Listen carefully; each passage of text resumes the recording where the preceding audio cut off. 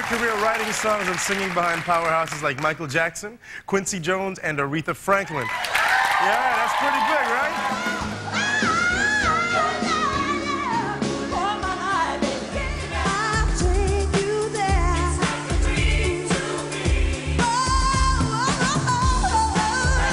Siedah Garrett.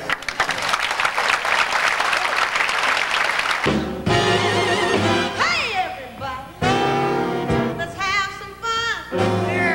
We only live but once, and when you're dead, you're done. So let the good times run.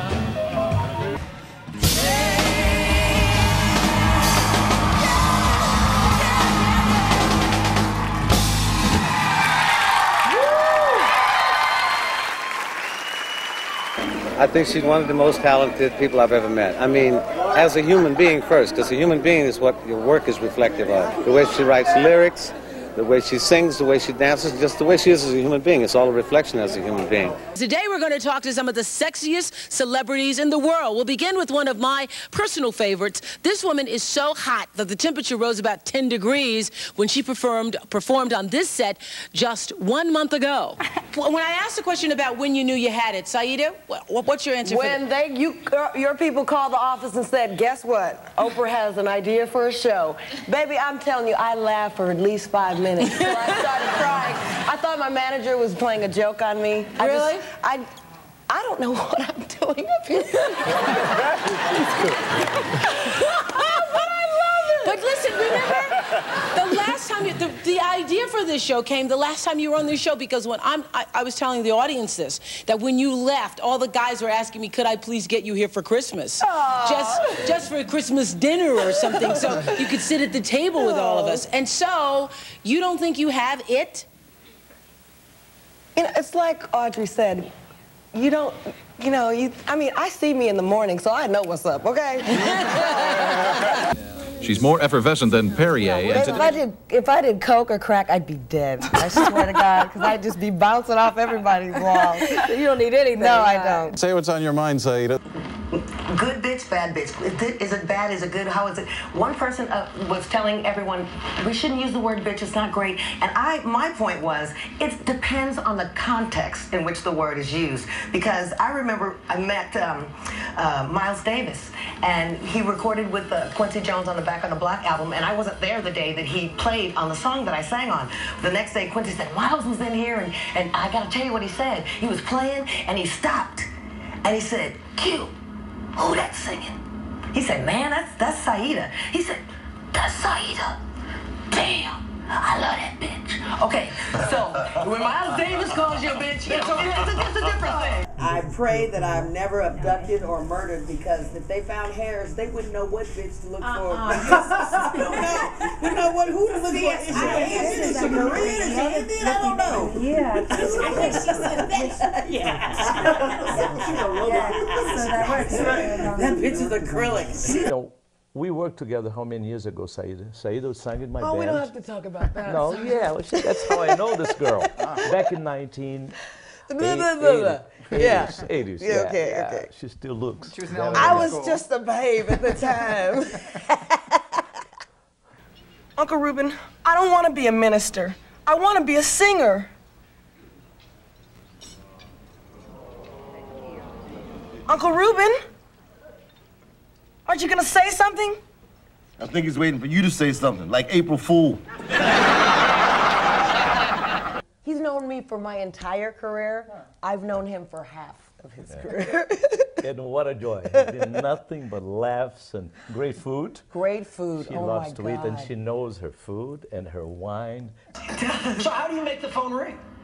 Or is it within one's power to make the phone ring? Well, in my case, I think the more you do and you're good at, the more valuable you are and the higher your worth.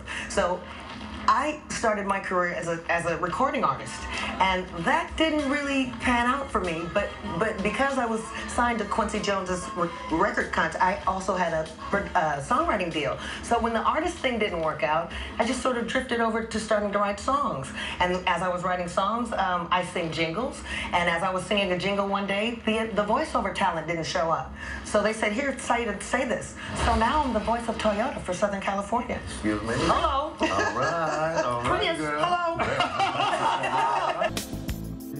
everybody. I'm Siedah Garrett, and welcome to America's Top 10. Now, let's do it. And remember, love doesn't make the world go round, but, honey, it sure makes the ride worthwhile. Miss Man in the Mirror herself, Siedah Garrett. So how incredible is it then to be on tour with Michael and see all of his apostles with lighters? Awesome. It was going, awesome. Knowing that they love this song as much as you. It was like touring with baby Jesus, I swear. Yeah. It was just... I never heard it put that way before, but perhaps it was. Let me just share with you. There were some, he was amazing every night, as you can see from the footage. But there were some nights, man, where we as musicians were on stage with him and we were like, dude. Dude, he was really that phenomenal. Wow. He said, "You want to hold Bubbles?" I was like, okay, so Bubbles was on my hip. It's like baby. It felt like a kid. And then I'd look over and it was a monkey. It was the weirdest, that was the weirdest sensation ever. I'm singing, my eyes are closed. You know how I... And Michael started tossing. I think it was popcorn. I'm singing, my eyes closed, and I'm feeling this. And then Quincy, all Quincy sees is me, you know, he said, Sid, this is studio time. You're wasting time, Sid. You're wasting the expensive studio. And Michael is cracking up. The phrase, man in the mirror, just popped out at me, and I started writing these lyrics that I couldn't write them fast enough. I couldn't get it all out fast enough. And in like 15 minutes, we had the first verse and the chorus for Man in the Mirror. And you know how when Charlie Brown's teacher talks to him, all you hear is, that's all I heard, because after the word but, I don't really care. After the word but I thought I heard him say, Michael thinks the chorus needs 4 more lines of the chorus, and he really wants you to hold on a minute, Sid. And then I hear, Michael's voice. And then Quincy goes, and Michael really wants you to just bring it home, just hold on. And then I hear, and then Quincy say, hold on, Sid. And then he goes like, he puts Michael on the phone. Oh my God. Okay. When I was a kid, me and my sister and my cousins, we all had a Jackson for a husband. Michael was my husband, okay? So, in my mind, I was on the phone with my husband. Oh, we have dessert coming. Dessert is Here we go. Take one down, pass it down, or take one and pass it down. That's great. Yeah, we've got ginger nutmeg spice cupcakes and some mocha cupcakes. So help yourself. Okay, Siedah, that's enough hosting, okay? Okay. Host right here, all right? And you are? Happy. I'm the happiest I've ever been. I'm from Compton. I didn't know as a black child growing up in LA that I would be touring the world with the biggest pop star on the planet, having been produced by the biggest producer in the world, you know, traveling these kind of circles you can only dream about. I mean, and I want every little girl that has a dream in her heart to follow it. Just follow it. And it won't be easy, just take it slow. Nothing is certain, that much I know.